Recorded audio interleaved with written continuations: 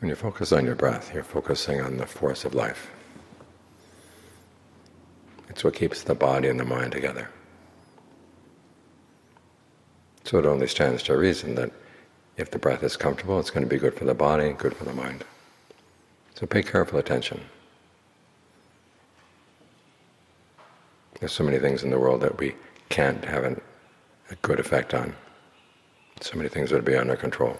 But the breath is something that is under our control. We should learn how to take advantage of that. We can create a sense of well-being inside, a sense of ease,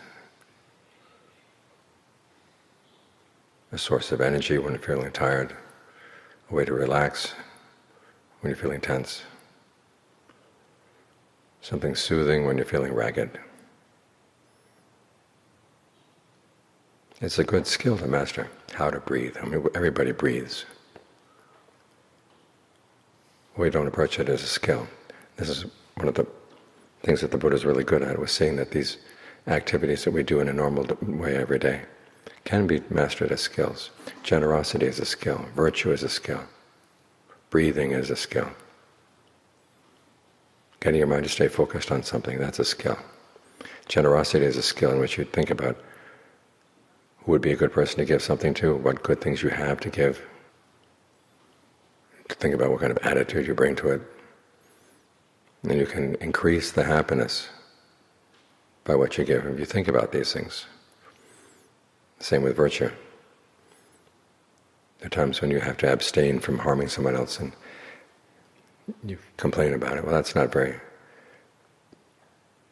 likely to create happiness. But when you think about the fact that, okay, you're not giving in to your impulses to do harm, and you're trying your best to live a harmless life, then whatever difficulties there may be are suddenly worth it. You think of people who've done things that they then later regret for the rest of their lives, and they can't go back and change them. Whereas you make up your mind ahead of time, you're not going to do anything harmful. You avoid those kinds of regrets. And breathing. Okay, you can breathe just automatically, let the body do its breathing on its own.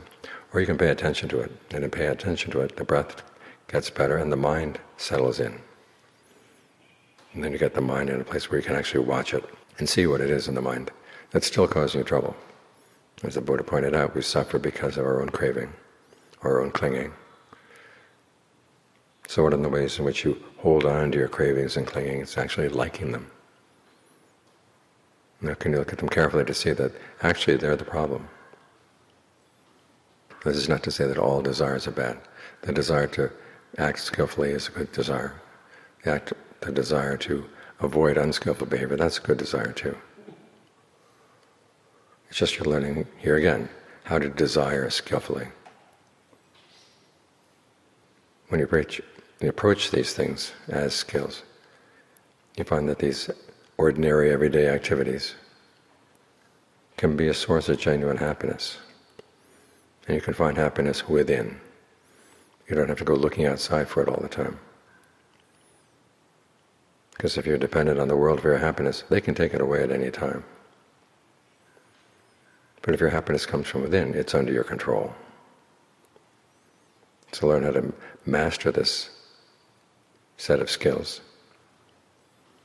Learn how to exert some skillful control here.